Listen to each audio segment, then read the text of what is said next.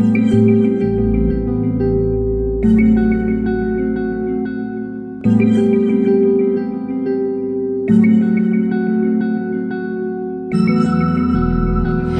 up, y'all?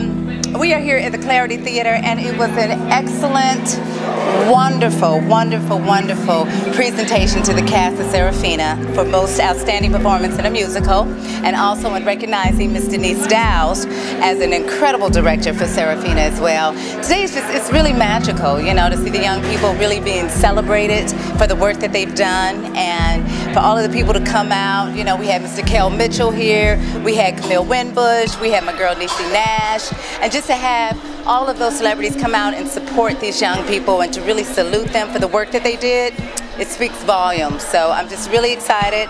I'm thankful for the NAACP for their work and recognizing us as well. So I'm about to go to the party. All right. Arts and entertainment. My mom said, baby, I'm not having none of that.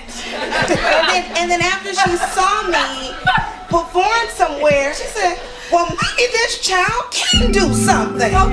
So it's wonderful to have a place where you can go and learn your craft from some people who look exactly like you. It is absolutely wonderful. And I'll tell you, some of the performances you've done, Dream Girls and Little Sarafina, Hope in the Hood, and what was the one that was about Pinocchio? Oh, Pino! Yeah, I really enjoyed that one. And I have to tell you, and I'm not just saying this, but some of you all make some people that we know who are a little senior over you look a mess. Because y'all are fierce. You all are so fierce. And so I'm just happy to be a part of this day because I love Wendy, because I love the work that she's doing. And congratulations. I've had the pleasure and blessing to be working with them for the last 14 years, and they have in many ways saved, enriched my life as I've watched them grow.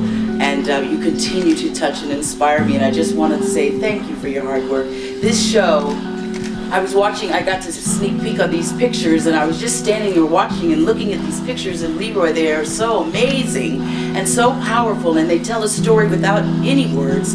And this show, for some reason, you embraced it and just, oh my God, it was just amazing. And it was a South Central story told in Soweto. And that, I think, was what was so inspiring for all of us, and we've been trying to get this script forever.